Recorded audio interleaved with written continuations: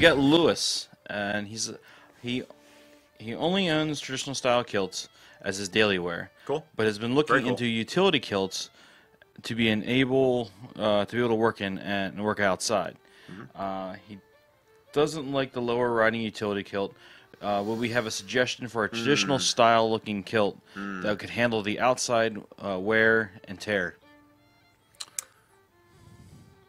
If it's a utility kilt, depends on how rugged you're talking to some. Yeah, it's. Let me start with this. I'm gonna go not necessarily product heavy, but a little product heavy, and come back around. A synthetic fabric can be hard wearing. Our polyviscose fabric in a casual kilt, which can be worn at the hip or above the hip, or our semi-traditional kilt can be hard wearing. Those aren't going to have pockets, so they're not really a utility kilt. Right. For utility kilt, there's a few brands we'd recommend. And I have them here actually because we had another question about them.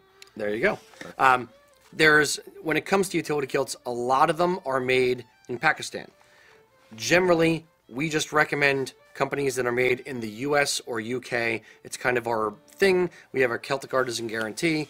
We know specific companies. We know specific owners. We feel comfortable referring our customers to them because we know them. We know the quality of the work. We know the quality of the people who are actually making the work. So Utilikilts brand utility kilts. They're a good one. Angry Bastards. Yep. What are some of the other ones? Just because I can't think of it off the top of my head. The top 10. No, I don't have many. Angry Bastard, Utilikilts, Kilt This, Amerikilt, Built Kilt, and Stumptown. Those are American companies that we would recommend. And Canadian. And Canadian. Built Kilt is actually Canadian. I was going to say, basically, the thing about utility kilts is that when they were first invented by Steve and his guys, he was trying to emulate how guys wear their pants and are used to wearing their pants. So he went for the lower rise and, closer to like a jeans waist, closer to on your hips, because that's what guys are used to wearing. So you're not going to find too many utilikilts. That trend has continued. So you're not going to find too many utilikilts on the market that have a higher rise. However, there is the possibility that you could contact one of these makers, especially a smaller, more bespoke company like Angry Bastard. I'd be willing to bet he'd be willing to give it a shot. Yeah. Tell them you want a higher rise. And one way you can express that is by saying you want to wear this utilikilt with a traditional kilt belt, a wide belt. That will ping in their minds like, okay, you need space for the belt, therefore the waistband is going to have to be wider. That's going to naturally bring the rise up. Communicate with the person you're buying the kilt from. If it's a smaller bespoke operation, they may be able to help you out.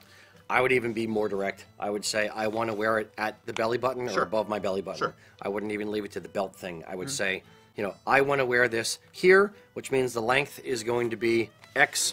And if you want to figure out the fill, that would be about a third the length. So if you're 6 foot tall, your length would be about 24. The fill, which is the sewn down portion, from the widest part of your rear end to the top, is going to be about 8 inches, 1/3 of the length of the kilt.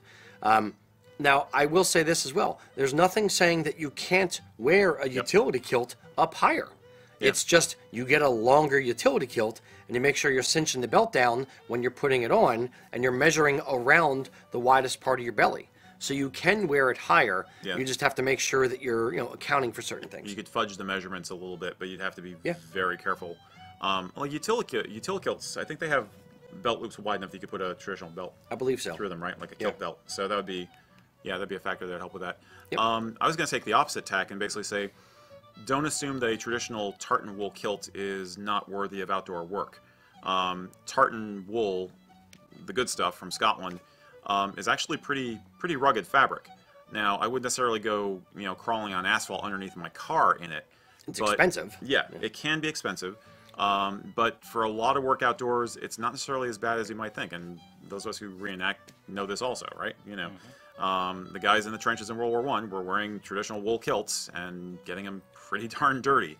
So it kind of depends on what tasks you're planning on doing in it.